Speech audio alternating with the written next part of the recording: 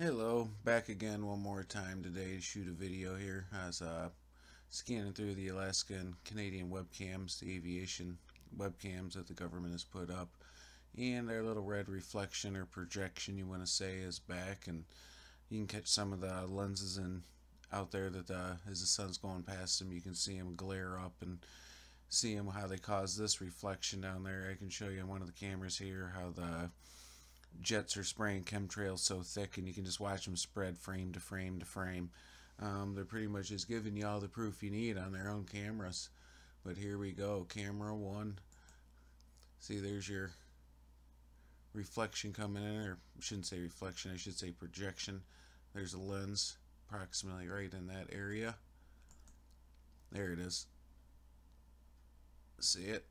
And the light focal point is here, spreads out there, creates that type of projection, just kind of like projection would, just when light hits it at that proper angle. And you see as the sun hits it, the glare gets brighter and brighter and brighter. And just watch it as it goes by. And don't take that as a lens flare, that's not a camera anomaly. If you watch previous videos, see, like right there, there's clouds or chems going over top of it. You know, it's behind those, it's not in front of them, so it can't be a camera anomaly. And right there is it's going past another lens. Look at the incredible rainbow glaring effect as it goes by. Let's go to camera number two. They just kind of get better as they go, but as you can see, as it's starting right here, and these are all approximately the same time, same degrees, just different cameras. And as I'm flipping through here, see the as it's moving just like on the other one, and if you look carefully you'll see, it'll back up one, look really close right here, there's one there, keep scrolling through, and there's one. And those are your lenses in there that are either hiding, obstructing, or magnifying the sun. I haven't figured that out. And that's one I seen, didn't see before. Check out the chemtrail forming right here in the background. See the stripe? Watch it grow. There you go. Look at it. Just gets thicker and thicker and thicker until it turns into that white haze. You can't see anything. And right there's a circle there. There's your projection coming down. You can see just the edge of one of the lenses here. And they get better as the camera as it goes on. Like here, we'll go to the next frame. Next frame. Here you are.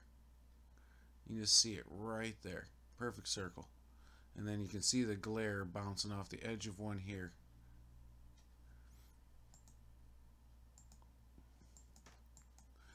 And that's what they're using to obscure what we don't want to see. They also can use it to focus sunlight.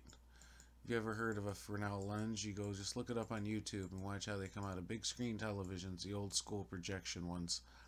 And when you have the sun hit them, they're like a giant magnifying glass, but just 10 times more potent. You know, I've seen them cut steel, melt glass, and it doesn't take them, you know, even minutes to do it. It's a matter of seconds, and it'll turn a piece of glass into a molten ball or cut right through a piece of re-rod. It's pretty amazing. But right there's your projection here. And another camera. There's your projection showing up there, and if you look, you can see the lens right there. This one's pretty clear. You can just see the obstructions in the sky. Or I should say better off, in space. But if you just watch the glare, you can see the chemtrails going by, and what that does is obscures those lenses. Just look at how the light's smeared right here. That's another lens here in the background that you can't see. You know, it's there, and if you look real close, you can see just the very edges or outlines of it, but you can see how it's obscuring the sunlight. There you are. It's taking a big old chunk out of the side of the sun. And there's another one. I just want to know what's behind it. And there's chemtrails being sprayed. There's a break in the light pattern here. There's another round orb here, and as you can see, the chemtrails go over top of it. So to me that proves it's in the background, has nothing to do with a camera anomaly or glitch or anything that you want to say that the camera's causing it. Well, the camera's causing it. Clouds can't be in front of it then, can they? That's the end of those frames, but just look at the side of what's missing. There's something there that's obstructing a ton of sunlight. And if you look over here, here's another. I believe those are the lenses, that there's something behind it, so they just don't want us seeing what's back there. And the last camera for this evening.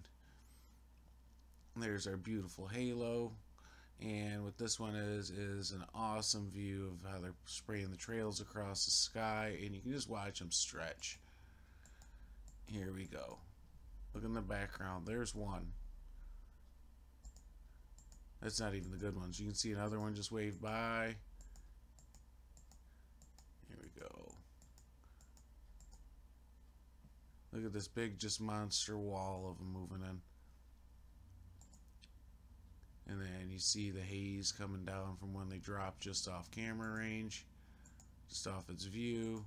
Oh, don't worry, there's a couple jets coming up that'll put them right across the middle of the screen for you. There's the first one. Look at that. All the way across. There's another one. Isn't that incredible? All the way across. There's another one here. Look at how they just float. Now watch, we got one more frame left right now. Look at how it just grows. Look at the one back here, how it just grew. It's covering the entire sky like a giant sheet, so you can't see anything across the horizon. Nope, this is just something I found in webcams. I found interesting. I'm hoping some of you too find it interesting. Just leave a comment if you like, but God bless you all. You have a good night and try to sleep well, but just remember, always be prepared. You do have a spare tire on your car, even if you may never use it, still there. You guys have a good night once again.